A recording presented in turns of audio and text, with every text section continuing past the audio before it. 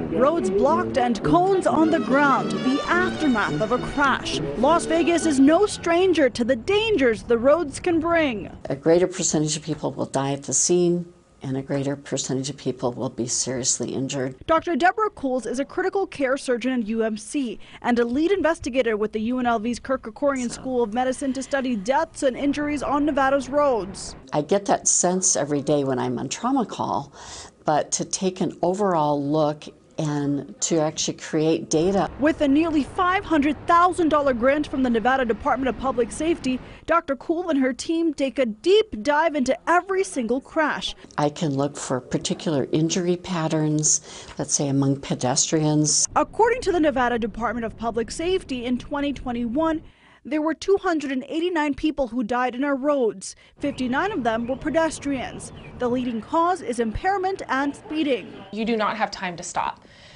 If someone is trying to cross the street, they don't have time to see you. Laura Greider is a project director for this traffic safety study. She says the COVID-19 pandemic in 2020 really set the tone for reckless driving in our area. They were having they were experiencing very high speeds, and we were seeing some very intense and deadly crashes. She says as Las Vegas expands, it becomes less pedestrian friendly with wider roads.